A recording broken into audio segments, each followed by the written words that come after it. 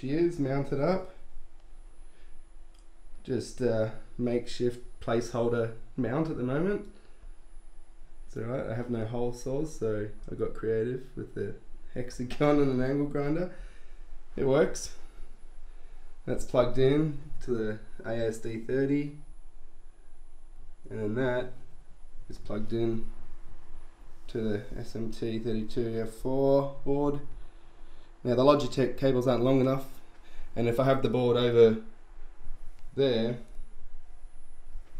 the long USB cables I have aren't enough to power the board. It must be a lot of voltage drop or something along the way. It doesn't like it, so it has to be short cables running to the computer. So I've got some Club Sport V3 pedals in the mail, so they'll be going soon, and I'll just need probably one extension. But at the moment I just have the old wheel using as a USB hub for the pedal and shifter.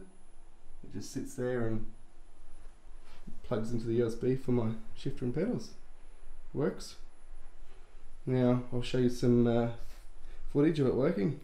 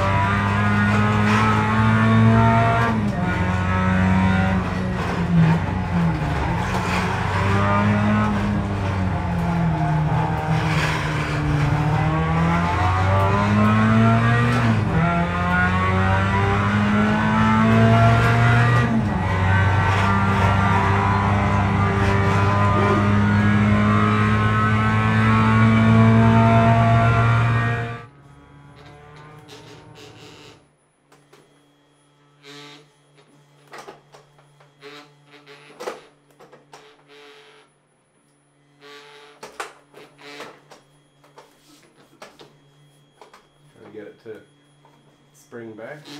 It's got a good bit of spring to it.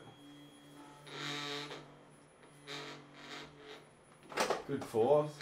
Actually feels alright. I think a lot of the vibration is in the actual quick release now that I think about it.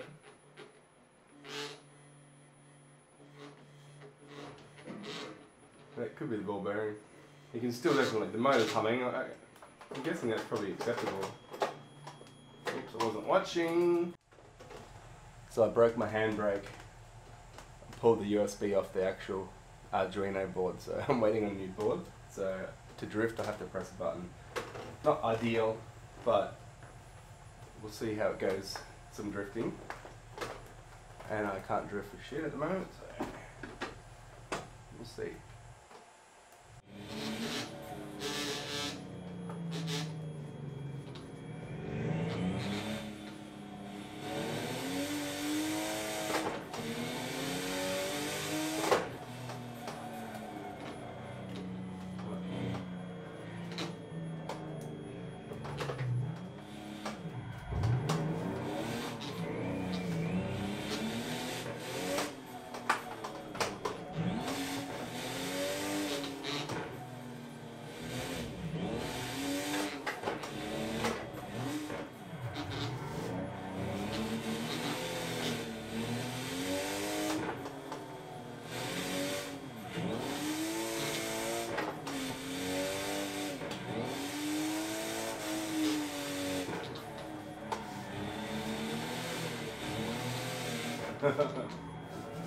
Whee.